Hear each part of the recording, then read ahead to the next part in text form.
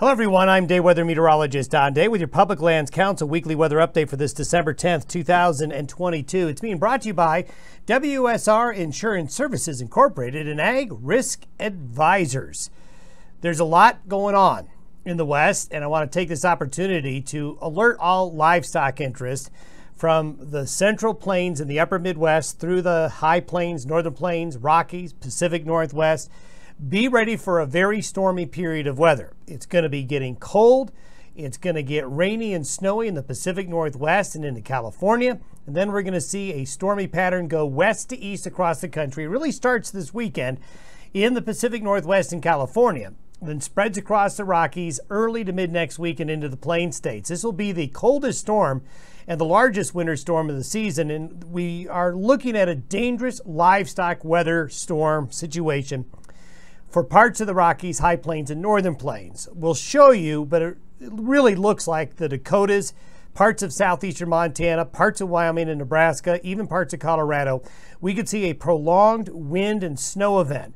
It's a December storm, so you may not get huge amounts of snow, but we're going to see a prolonged period of very cold air with wind, which will cause a prolonged period of cold wind chills, blowing and drifting of snow. A lot of drifting of snow could be a real problem, and this cold pattern is going to probably last through at least Christmas week, as the lower 48 will be exposed to a lot of Canadian air masses over the next couple of weeks, so be ready. Over the last week, this is where the precipitation's fallen. You can see California has done very well. Really nice to see that California precipitation in this early winter period. Even down into Arizona and New Mexico, some good moisture. You can see more snow has fallen in the mountains. And over the last 2 weeks, this is where the snowfall has occurred. And if you look at snowpack conditions, well, they're good. Anywhere you see the light blue or dark blue, snowpacks are way above average. The green means near or a little bit above average. Then you get into the yellows and the oranges and the reds.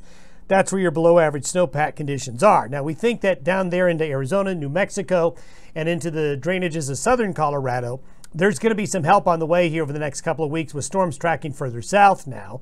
And I think you'll see a big boost in the central and northern Rockies with snowfall as well. And certainly in the Pacific Northwest, as we'll show you here in a minute, about ready to get really stormy and wet. This is all due to a deep storm that is coming into the Pacific Northwest. Now, this is by Monday morning. So during the course of the weekend, this area of low pressure, which is right now up into the Gulf of Alaska, is going to head southeast right along the coast. So this is going to get the Sierra Nevada of California with some very heavy snow and wind. A lot of rain along the Oregon, Washington, Northern California coast, but rain will also get into central and southern California, then into the Great Basin states.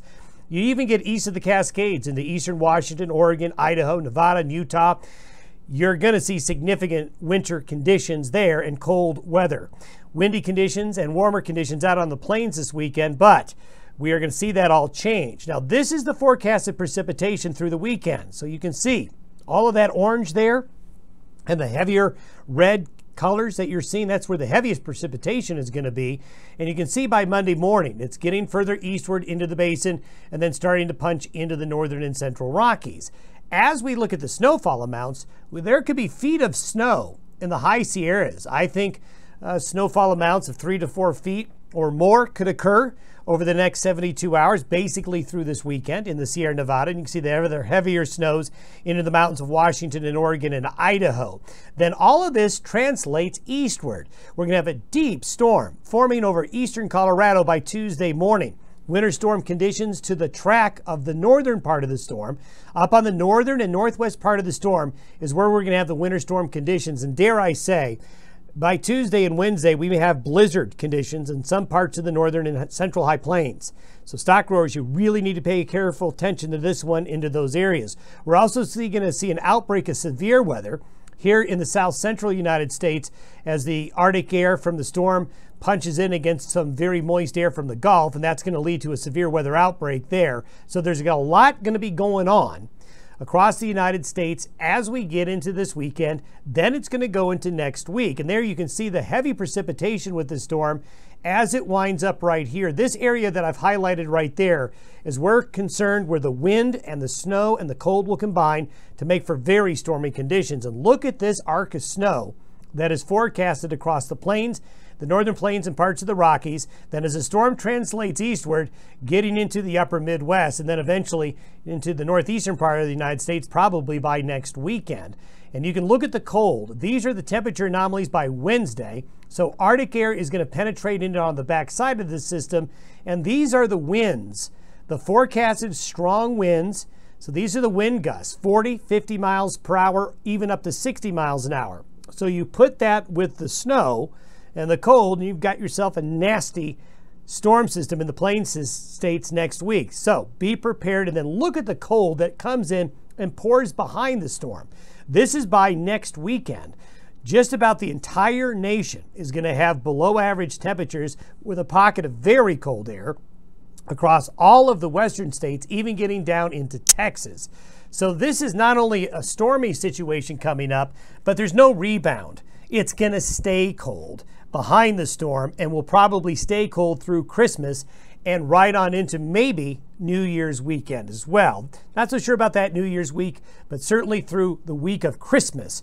This cold, stormy pattern will dominate. And there you can see the snowfall across the country through next weekend with this storm.